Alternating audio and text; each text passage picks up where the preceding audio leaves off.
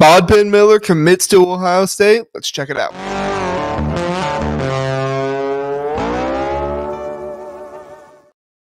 Local Ohio kid Bodpegn Miller has committed to Ohio State, and I know the name is kind of weird to figure out. I've heard some people say Bodpegn, I've heard some people say Bodpegn and Pin and Pegnin and whatever it is. So Berm says he likes to be called BP. So let's just go ahead and call him BP if that's what he likes to be called. Let's do the simple thing. BP Miller, whatever it is, doesn't matter. This kid is an absolute freak show and a welcome addition to the Ohio State wide receiver class. Now, Ohio State didn't have much competition for this kid. You were going up against schools like Boston College, Northwestern, like half of the MAC, half of the Ivy League. It's a pretty simple choice when you're only an hour down the road from Columbus, Ohio, and you have the opportunity to go to Ohio State. You have the opportunity to be coached by Brian Hartline, the best wide receiver coach in all of college football. You're obviously going to pounce at that opportunity. So obviously BP did pounce at that opportunity. He is in the 2025 class. He's an athlete. And I know what you're thinking, JR, does this mean the wide receiver class is full? No, I don't think so. I actually don't even know if he really impacts the class. He's such a, I don't want to say a project or developmental, but he kind of is. I mean, he plays quarterback in high school. He's never really played wide receiver, so it's going to take him at least 3 or 4 years to kind of figure out the position.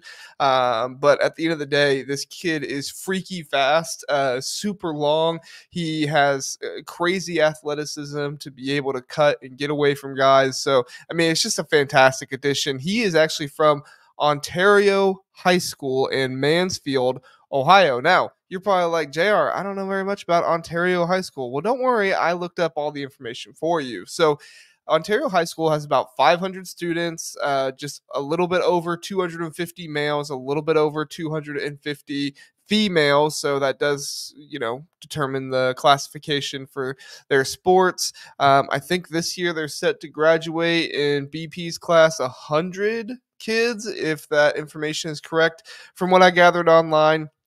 And it is a Division 4 school. You're looking at the division that has like Bishop Reedy, Jonathan Alder, if you're familiar with those. I know Jonathan Alder pretty well because I went to Fairbanks High School in Milford Center right outside of Marysville, Ohio. And I'll be honest, like this one kind of hits home for me because this is the type of kid who goes and camps at Ohio State, gets an offer, and he's going to come back to his hometown. And this is going to be a hometown where kids like from this high school do not normally get these kind of opportunities to go play at Ohio State. Maybe they'll move on to some MAC schools and something like that.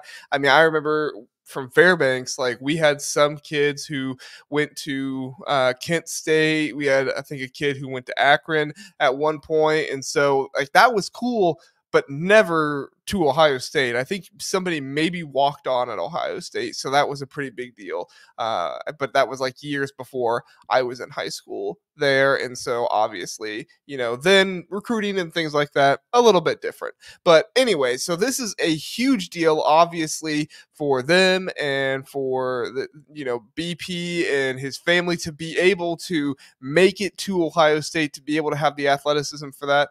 I mean, he's not even like highly rated either. I mean, this kid comes in as an athlete on 24/7. They have him as the 105th athlete. I mean, he's not even in the top 100 of his position. He's barely in the top 50 of players in Ohio, 49. I mean, this is going to be one of those kids that we look back and I'm like scrolling the Ohio class on 24/7, like, where is this kid? Where is this kid? Because sometimes I do that and I count how many Ohio kids. So I'm going to have to remember BP, but hopefully he gets rated a little bit higher so I don't have to remember to scroll all the way down to 50 on the Ohio class there every year. But I mean, this kid, he's 6'4", 180 pounds, and I'm gonna put the film on here in a minute. I did a film kind of I don't even want to call it an analysis because it's him playing quarterback, and that's really hard to analyze what he could do at wide receiver that way.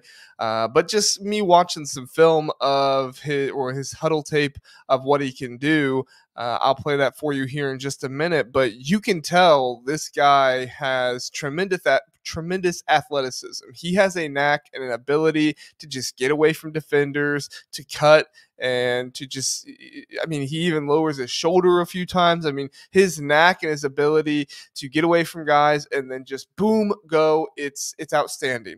And if he can really turn that into his route running and really refine that, that's going to be a fantastic thing for him. He only started camping as a wide receiver in the spring. So I think that's like 3 or 4 months at this point that he's been camping as a wide receiver.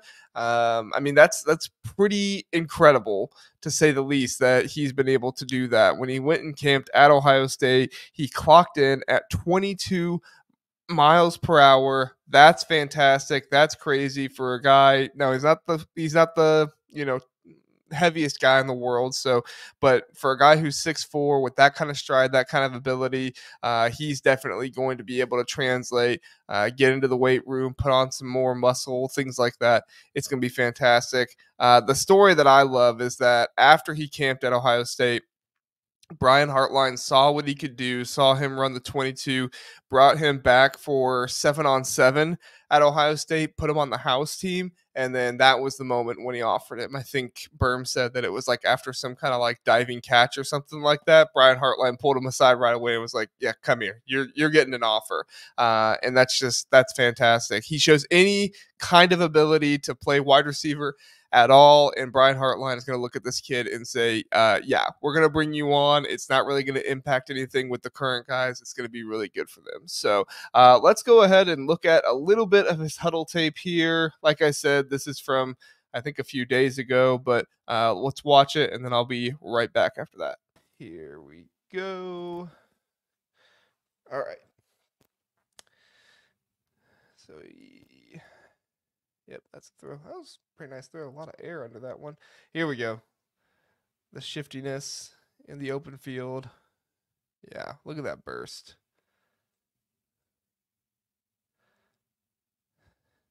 He kind of just chucks those deep balls way up there. Gets so much air under him. There he is, running out of the pocket. Man, he's just running around out there, and nobody can catch him. He's not a bad passer. I mean, you'd like a little bit more on a rope, but man, yeah, he's shifty.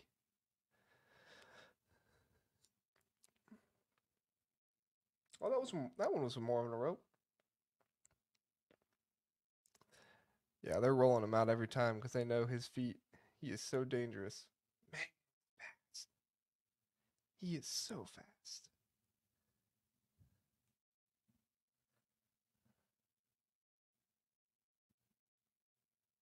There he is. Everybody's all over him. Oh, lowered the shoulder too. I wonder if this is the offense. Just everybody go full verts, and then if there's nothing there, yep, just run. I can't say it's a bad offense. I mean, when he is able to run like that. If you guys want to look him up, Bodpegn. The name is in the description. Don't mix up the G and the E. People have done that.